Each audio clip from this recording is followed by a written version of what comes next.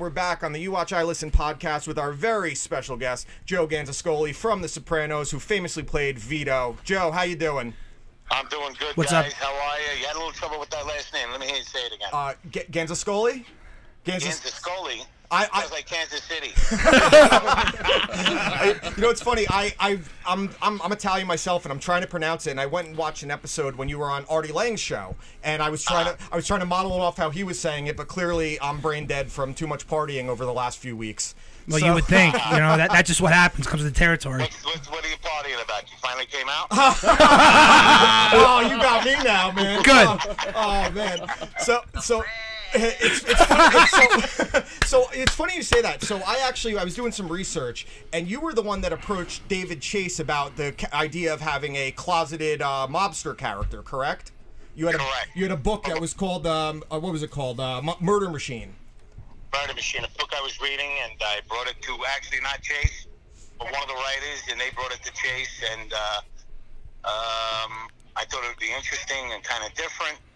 And a real challenge acting-wise. Yeah, and it led to one of the more interesting arcs on the show. It really took a risk. And you actually had one of the only episodes of The Sopranos ever that you had your own inner monologue in the famous, I believe it's the Johnny Cakes episode.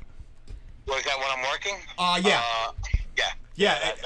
Well, I was going to say, Joe, this is Taylor. I'm the co-host of You Watch, I Listen over here with Dan. And I also wanted to say wholeheartedly, I'm watching the show for the first time all the way through, and your character is probably one of my favorites. As far as your arc in the story, I'm at where Vito just took off to New Hampshire. And like I said, it's really, really fun to watch. So I just want to say it's really cool to speak to you today. Thank you. You know, it's funny. Your name is Taylor, and I'm wearing my Lawrence Taylor jersey today. Oh, so nice. pretty good. Do you have the greatest. What's your Super Bowl pick today? I like the Patriots. Yeah, unfortunately. Experience is going to cover them. And I think Gronkowski, if it's his last name, he might have a big day. Yeah, he could. Covering the tight end. He's looked healthy since the bye. They had their bye week, first round bye. Yeah, one of my props is over 4 catches, so I got that. I think you're safe there. Now, I was actually going back and a couple weeks ago, before I even spoke to you, I was watching a movie and I caught you as an extra in it, one of your very first movies in Ed Wood that Tim Burton directed. That was like, yeah, I got to work with Johnny Depp. And you know what? That might be my favorite low-key Burton movie as well. Not enough people have seen that movie, and that was, I think, only like one of your second credited acting roles. Yeah, I think it was my second role.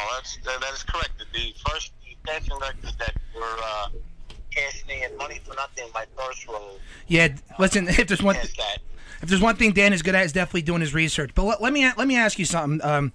Do you have a favorite episode of Sopranos? Like one that you personally love the most, whether you're in it, whether you're not? Like, is there one particular that stands out in your mind? Live Free or Die. Live Free or Die is a great episode. It is excellent. When I just recently did my top 10 episodes for the 20th anniversary, and I think that was like my 4th or 5th one. What was the recap of that one? I'm not. I shouldn't have to explain it to you. We got guys here asking for recaps. What a terrible fan. Yeah, what the fuck? Jesus. So, are you? So I mentioned before I saw you on Artie's show. Is Artie a friend of yours, or is just someone that you know in passing? You know, I'm not a big comedian fan. Very few make me laugh. Artie happens to be one of them. Well, I've always found them. And I always, I had a lot in common with Artie, you know. Lost a parent when we were young. Yeah. Battled weight. Absolutely. He's a hardcore gambler. I'm a degenerate gambler. Hey, I am too. It's perfectly fine. Two of the 4 guys in this room are absolute degenerate gamblers, so you guys should get together and exchange stories sometimes. No, it's fine.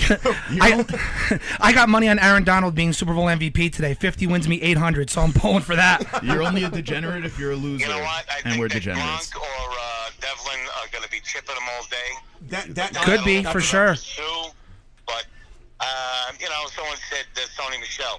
You have the 2 Georgia guys maybe look at a battle. I'm hoping that Gurley and Michelle, Gurley is hurt. I hope his knee is. I hope somebody bangs him right in the knee right off the bat. So that would be nice. I would enjoy that. Bangs a little his knee. Tanya Harding to him pregame.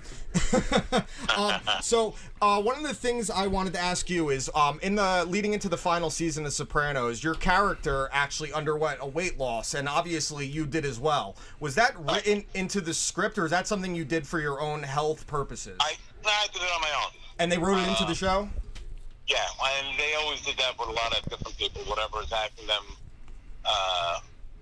Walnuts just happens to be a very fastidious sort of absolutely. Germaphobe, and So a lot of things carried over.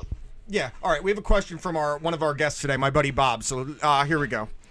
Hey, Joe. So you actually had an appearance on The Sopranos before the character Vito was introduced.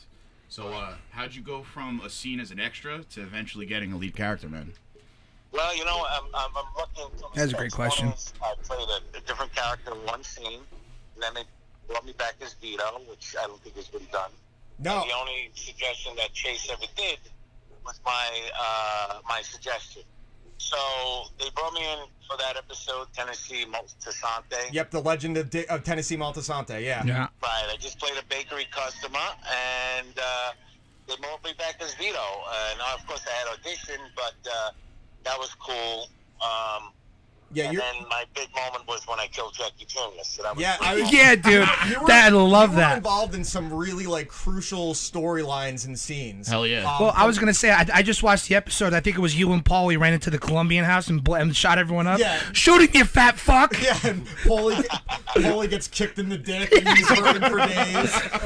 I mean, it's classic, and it's got to be exciting for you, being it's just the 20-year anniversary of the show. Have you been hitting up a lot of the conventions and speaking engagements besides talking to? Not really. I believe it or not, I'm sort of low key. I don't even really agree to do a lot of these things. Well, because what am I going to talk about? I mean, listen, I have an NFL product. I don't really do much acting. I don't sit by the phone. I'm involved in different businesses, but so some people, I could call up FAN when I want. I've heard you on the fan. Cool. I've heard you on the fan a few times. Yeah, but I stopped doing that because what am I going to say? What am I going to show them how much I know about sports? How little I know about sports? Who do you like? Who do you Yeah. like talking to the most on the fan? Are you a Francesa guy? That's my number one. Can't stand him. Yes. Snowblower. You got to be a Steve Summers guy at least. I am a Steve Summers Who guy. isn't? I like Beningo. Oh. I don't like the morning team. I hated Con, but now I feel bad for him. I'm not a big Boomer fan. I think he's a phony. Giannotti was good, and he does great impressions, but Yeah.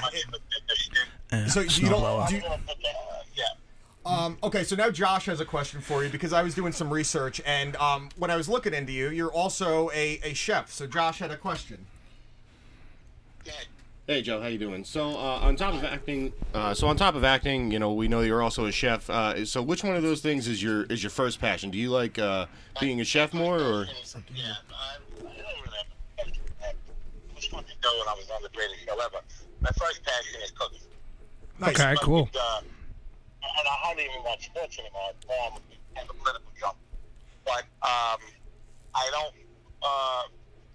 Cooking is my thing. It's still like arts and. Nice. Yeah. Can we pick this up in about 5 minutes? We're actually. I don't want to keep you too long, but we can definitely do. I think if you would not mind doing another call in a couple weeks once Taylor finishes watching the whole series. Yeah. Yeah. No. Then I'll have more time. I appreciate it. Yeah, no problem, man. So, We just appreciate the time that you gave us, man, for sure. Absolutely. I just had one more question from a listener of ours. This is my buddy Alex the Canadian. He is an Italian American in Canada. And this is a weird question. He's actually in the closet, and he wanted to know how he can come out to his family, and he actually references your character a ton. Would you have any suggestions for my buddy Alex the Canadian? Yes, you just like to say, Mom, Dad, I love taking it in the ass and sucking cock. I love being a fan. That's perfect, Joe. So, Joe, you and I will talk soon. I really appreciate you giving us some I time. hope we can still remain a family. Absolutely. That's perfect. Yes. Joe, I really appreciate the time. I said to the crew, I asked the crew, I said, does this pool cue make my ass look fat? With that, it's been great. I enjoyed it. Really. Thank you, Joe. We really appreciate it. We really appreciate it. We'll talk to you soon, man. I'll hit you up soon. And all right? Okay, guys. All right, Take care, man. Have a good one. Here you go. Bye-bye. And that was Vito from The Dude, Sopranos. what Joe. the fuck are we doing? Dude, that was Fucking fun, man. man. We That just was- talked to Vito, bro.